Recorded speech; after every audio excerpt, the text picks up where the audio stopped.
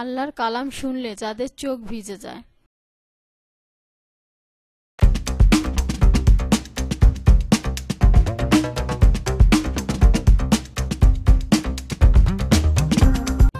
আসসালামু আলাইকুম। BDN entertainment চ্যানেলের পক্ষ থেকে আপনাদের সকলকে জানাচ্ছি আন্তরিক শুভেচ্ছা ও অভিনন্দন। এরা তারাই যাদের উপর আল্লাহ অনুগ্রহ করেছেন। এরা হলো আদমের বংশের নবী, আর নূহের সঙ্গে নৌকায় যাদের আরোহণ করিয়েছিলাম তাদের বংশধর, ইব্রাহিম ও ইসরাইলের বংশধর, এবং যাদের আমি সঠিক পথে সন্ধান দিয়েছিলাম ও মনোনীত করে নিয়েছিলাম তাদের বংশধর। যখন করুণাময়ের আয়াত তাদের শোনানো হয় তখন তারা কান্নারত অবস্থায় সিজদায় লুটিয়ে পড়ে। আগের কয়েকটি আয়াতে কয়েকজন নবীর কথা সংক্ষিপ্তভাবে উল্লেখ করা হয়েছিল। মহান আল্লাহ তাদের প্রতি বিশেষ অনুগ্রহ করেছেন, তাদের নবী হিসেবে মনোনীত করেছেন। তাদের পথই সরল, সঠিক।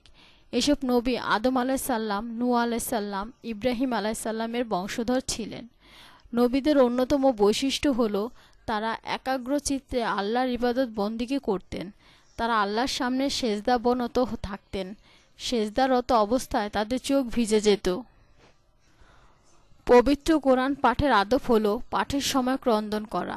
আবদুল্লাহ ইবনে মাসুদ রাদিয়াল্লাহু সাল্লাম থেকে বর্ণিত, তিনি বলেন, নবী করিম সাল্লাল্লাহু আলাইহি সাল্লাম আমাকে বলেছেন, আমাকে তুমি তেলাওয়াত করে শোনাও। বললাম, আমি আপনাকে তেলাওয়াত শোনাবো, অথচ আপনার উপরই এটি অবতীর্ণ হয়েছে। তিনি বলেন, আমি অন্যের তেলাওয়াত শুনতে পছন্দ করি। অতঃপর আমি তাকে সূরা নিসা পড়ে শোনাতে লাগলাম। যখন আমি সূরা নিসার ৪১ নম্বর আয়াত তেলাওয়াত করলাম, তিনি বললেন, ব্যাস, যথেষ্ট হয়েছে। আমি তার দিকে তাকিয়ে দেখলাম তার চোখ থেকে অঝরধারায় অশ্রু প্রবাহিত হচ্ছে।